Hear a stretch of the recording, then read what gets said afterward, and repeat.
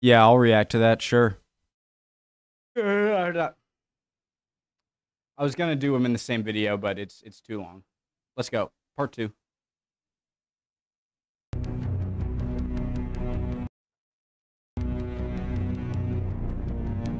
Phones away. Listen, if you're not ready to learn, get out.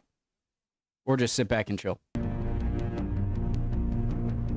Napoleon's central army, including Davout's corps, now numbered around 200,000 men, compared to the 125,000 of the First and Second Russian armies. Not counting the units that had been detached for garrisons and... God, I'm covering George. We got George, Voltaire, Maria, and Fred. What is Voltaire's first name, or is that his first name? Let's do it. Flank guards. The French had already lost around 100,000 to disease for the First and Second Russian armies. Not counting the units that had been detached for garrisons and flank guards, the French had already lost around 100,000 to disease, fatigue, and desertion. But this was far less than what de Tolly expected, and in fact the Russians had largely lost the Dvina-Dnieper line, which their initial strategy hinged on. For his part, Napoleon was surely disappointed in the failure of his maneuvers, the quality of his soldiers and generals, and perhaps his inability to personally manage such a tremendous... Commanders lost control over their troops as they fled to find food. I mean, at the point where you're literally starving, who cares about getting court-martial lined up and firing squad if you're about to die anyway? I swear,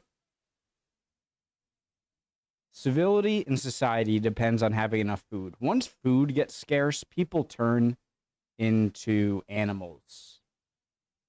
Which World War IV... No, sorry. And generals, and perhaps his inability to personally manage such a tremendous operation. Animals for good reason.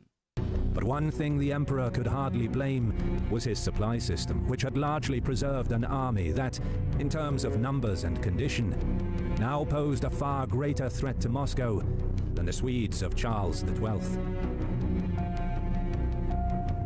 This episode is brought to you by CuriosityStream, a subscription streaming... Guys, if this interests you, please use their link and their promo code. It helps them out. They're getting sponsored. Great stuff we watch. Service that offers thousands of non-fiction movies and shows from some of the world's best filmmakers, including exclusive originals. CuriosityStream has millions of subscribers and new shows every week on history, science, tech, military history, and more. Halo 2 I is recently so watched good. The Combat Obscura about a young man who enlisted in the Marine Corps and served as combat camera in Afghanistan. His documentary is what the Corps does not want you to see, a look at the daily life in a war zone told by the Marines themselves. And as our viewer, you get a special discount on CuriosityStream. Click the link below to visit curiositystream.com/historymarsh for unlimited access to the world's top documentaries and non-fiction series, and use the code HISTORYMARSH when you sign up to get a 25% discount, which comes out to only $15 a year. That's just $1.25 per month, much cheaper than other streaming services. Stay curious with CuriosityStream. Oh, I'm dizzy.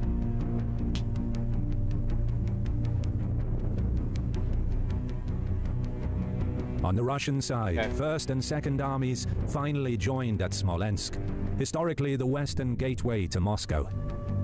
But criticism of de Tolly was mounting, most notably from Bagration himself, who complained directly to Tsar Alexander. Realizing that de Tolly's withdrawals were undermining his political credibility, the Tsar now reversed course and demanded aggression against Napoleon. By mid-August, de Tolly dutifully began seeking battle outside the city, though his unenthusiasm was evident through his cautious, halting movements. He was right to be careful. Once Napoleon learnt of the Russian advance, he immediately prepared another maneuver to trap the Russian armies. Gathering his 200,000 men, the emperor planned to lure de Tolly back to Vitebsk, while his force would wheel around, capture Smolensk, and block the Russians from withdrawing to Moscow. Things started off promisingly, with the Grande Armée achieving operational surprise as it swept up the Smolensk road. But then the French cavalry vanguard met a detachment from Second Army, and it all fell apart. Repeated and wasteful charges failed to destroy the Russians, who ran back to Smolensk and raised the alarm. Having failed to supervise the action again, the emperor also failed to treat the Russian alarm with appropriate urgency. As a result, by the time the French reached Smolensk, the Russian armies were also there and had installed a strong garrison inside. Foiled, a frustrated Napoleon decided to force his decisive battle. The emperor also failed to treat the Russian alarm with appropriate urgency. As a result, by the time the French reached Smolensk, the Russian armies were also there and had installed a strong garrison inside. Foiled, a frustrated Napoleon decided to force his decisive battle by assaulting Smolensk directly and bloodily. De Tolly refused to take the bait and ordered another withdrawal from Smolensk, prompting furious accusations of cowardice and treason. Bagration, in particular, stormed off with Second Army, accidentally re-separating himself from First right before Napoleon's eyes. Very luckily for the Russians, those eyes were closed as the Emperor was asleep, and the local French corps failed to show initiative by moving into the space.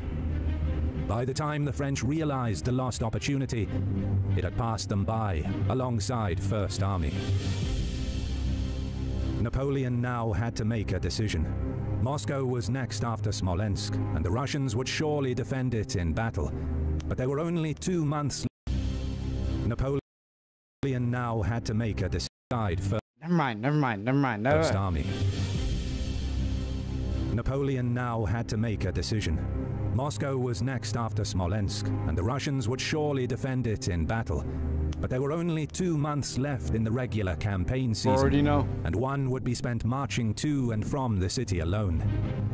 Alternatively, the French could halt at Smolensk, reorganize themselves, and wait until mid-1813 to lunge at Russia's spiritual capital. The first option was a big risk, but the rewards were potentially decisive. I forgot what happens at Borodino. Obviously, the French win. Napoleon was a big risk, but the rewards were potentially decisive. Napoleon would be battling against a confused and demoralized enemy, instead of a refreshed and reinforced one in 1813. Forcing a decision now would also prevent a Russian winter offensive, like in 1807, and moreover, 1807 also showed that even a half-complete victory could get the weak Tsar to accept terms. And so, not for the first nor last time, Napoleon decided that risky action was the way, and in late August... Okay, I don't understand.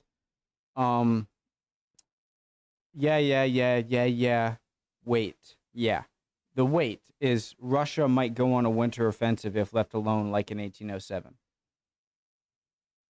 Why take the risky option? And I get it. I wouldn't be saying this if it worked out. I live in the present, and I have the benefit of knowing what happens. And so, yeah, I'm going to say, why would you do that? I understand it's hindsight. It's different in the moment. But Russia might go on a winter offensive if left alone, like in 1807. Why let them and just kind of retreat a little bit and let them, like, why is it, why are they really so worried? Like, so Britain has to land in Europe. There's no one else besides Russia then on mainland Europe that is a threat to you. So why just bother going for Moscow? It seems like such a risk for not nearly enough reward. But it is hindsight. I get it. Terms. And so, not for the first nor last time, Napoleon decided that risky action was the way, and in late August, set out for Moscow with 150,000 troops. The Tsar was also making a decision. The virulent criticism against Napoleon after Smolensk made it impossible to keep him in command. The Tsar needed somebody whose popularity, seniority, and ethnicity made him beyond question. There was really only one person who was fit, and so in mid-August, Kutuzov was appointed as commander-in-chief. I was gonna say it, and I would have sounded so smart. The combined Russian force, now 150,000 strong. Confusingly, Totoli and Bagration still kept command over their respective armies. Just as Napoleon foresaw, Moscow was too important for Kutuzov not to offer a fight. Heavy rains and mud almost cancelled the French advance. But by September, the Grande Armée was before Borodino, where the Russians waited behind hastily built defenses. With little time left for maneuver, Napoleon again launched a frontal assault on September the 8th, largely destroying Second Army and forcing First to withdraw. A greater victory might have been won had the elite guards been thrown into the fray. But by then the Emperor had already made his point. The Russians could no longer realistically defend Moscow. In any case, with a third of his army consumed by Borodino, Napoleon needed to keep the guard fresh to repel any new attacks. Within a week, the French were at Moscow. There was nothing Kutuzov could do, save hold a conference where all the generals, except the mortally wounded Bagration, agreed to bear collective responsibility for abandoning the city. The Russians headed south, eventually settling at the fortified camp of Tarutino. What does that mean? What?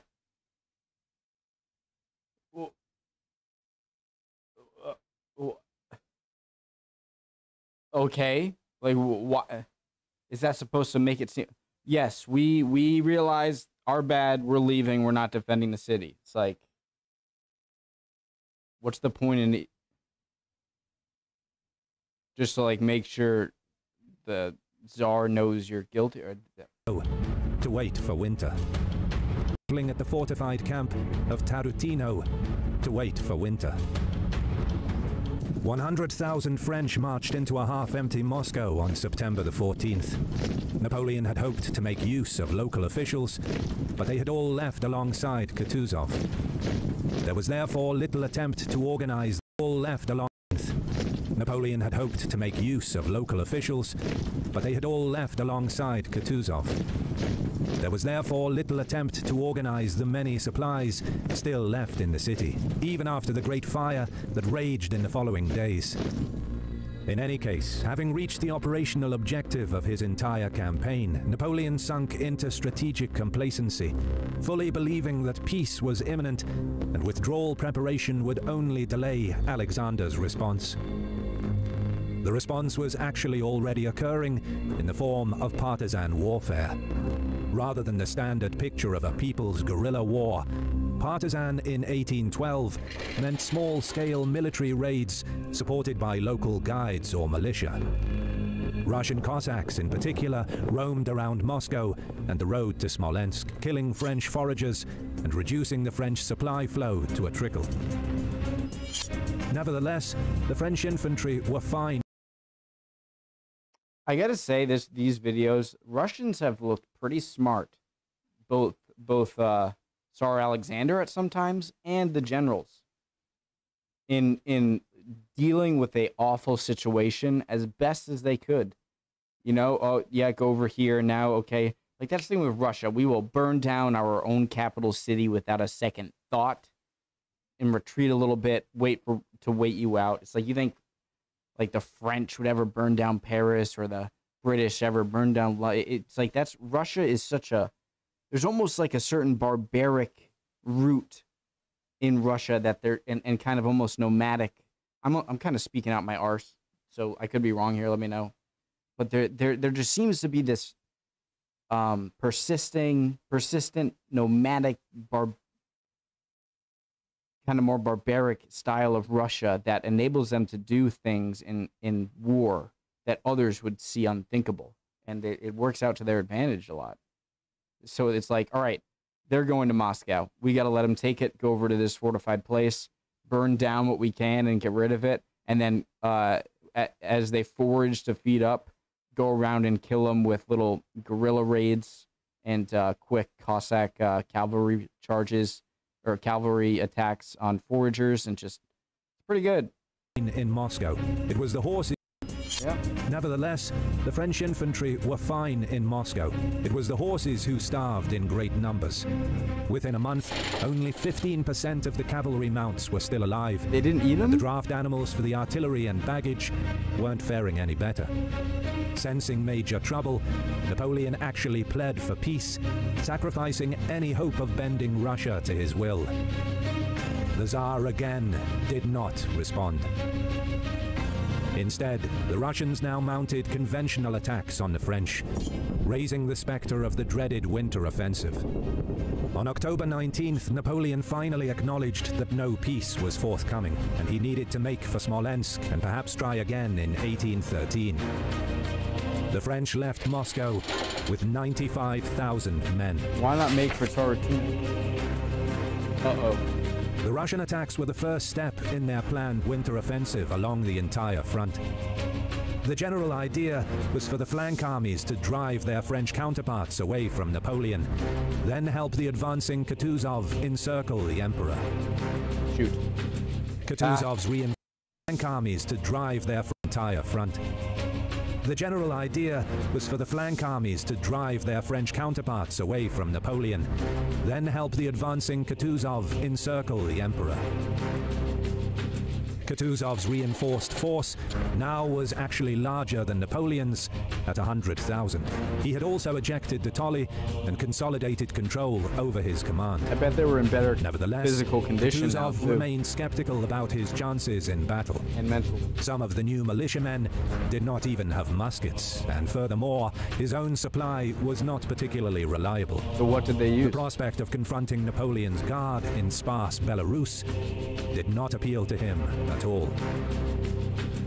As Napoleon marched south on an alternative road back to Smolensk, Kutuzov tested his thesis by sending a corps to block the French at Maloyaroslavets.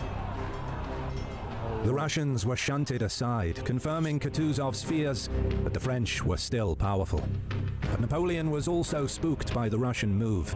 With most of his cavalry gone, he could not... That's kind of cool. So it was just kind of like... Kutuzov's good. I gotta say, Kutuzov gaining a lot of respect and likeness for me in these videos.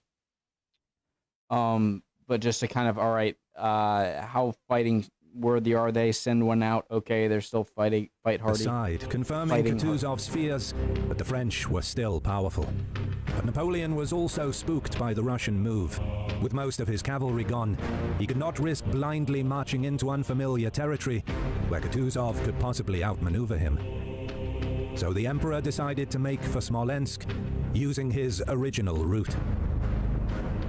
The Grande Armée began to march at an intense pace. Soldiers who couldn't keep up simply fell out of the ranks, becoming victims to exposure or to the Cossacks. Soon, entire formations were dissolving into crowds of stragglers, any semblance of discipline destroyed amidst the frozen corpses and abandoned baggage. And now it's so easy. It's like they know you're retreating, so it's like, all right, we know the path they're going, just set up any obstacle, any killing maneuvers you can. Soon, entire formations were dissolving into crowds of stragglers, any semblance of discipline destroyed amidst the frozen corpses and abandoned baggage. Yeah, no one survived. To Napoleon's credit, this pace was indeed too fast for Kutuzov's liking, who cautiously shadowed the French from the south. But his vanguards were allowed to vigorously pursue the French, inflicting more chaos on the remaining formations. By the time the French were back at Smolensk in early November, the army only had 40,000 effectives left. Immediately, the local supply depot was sacked by stragglers and soldiers alike, ruining any attempt by Napoleon to rally his force.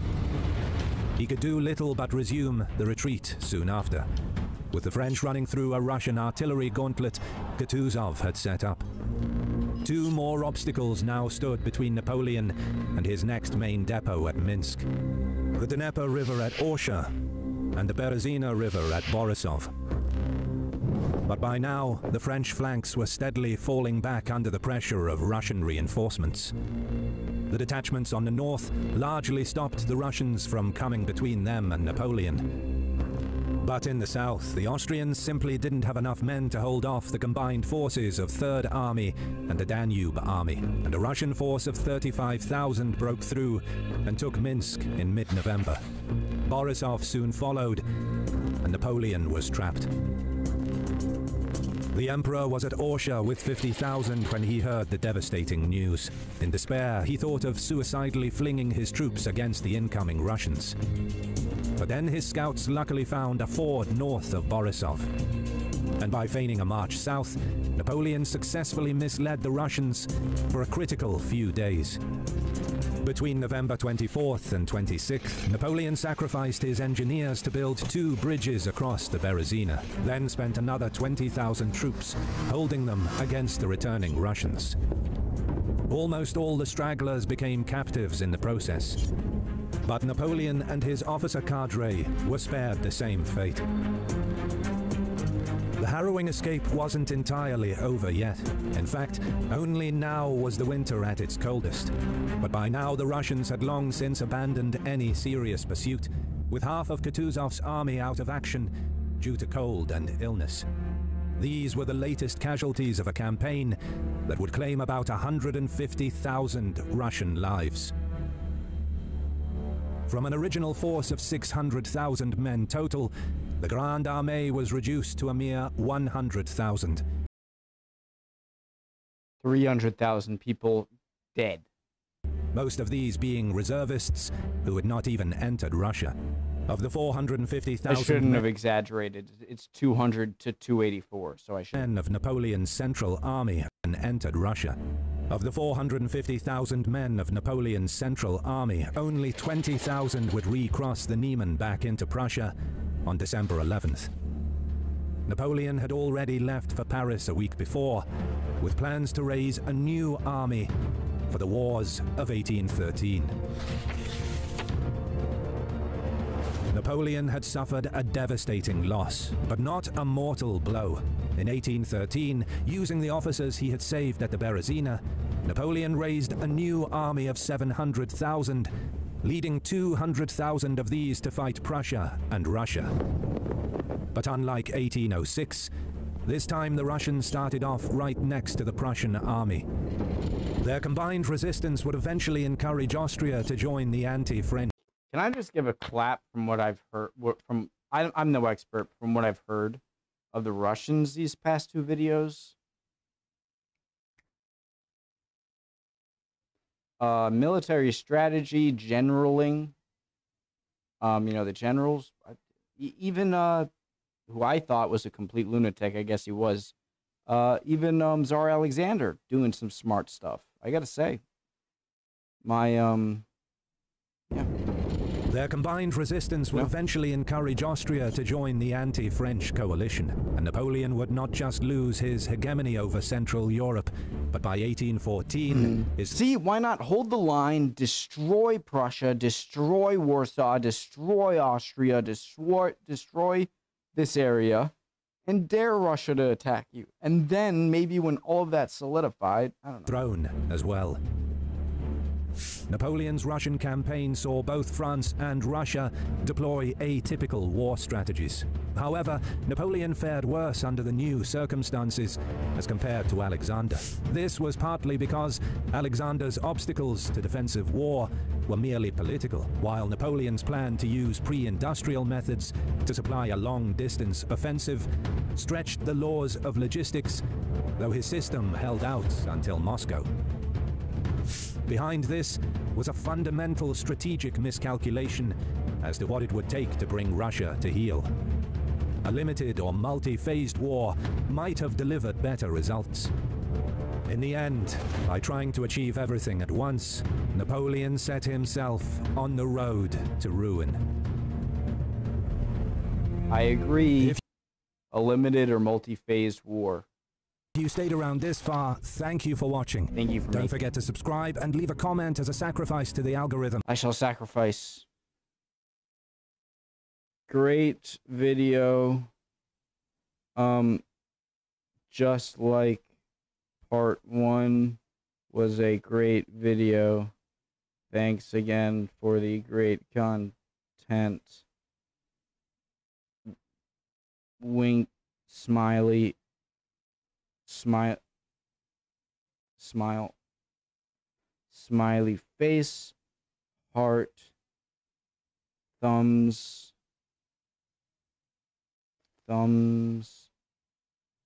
That's good enough. All right, love you guys. Hope you're all doing well. Hope you learned something or can teach me something or correct me in the comments. If you're not doing well, that sucks. Bye. No, you'll be good. Don't worry. Emotions are fickle, my friend. Bye, guys.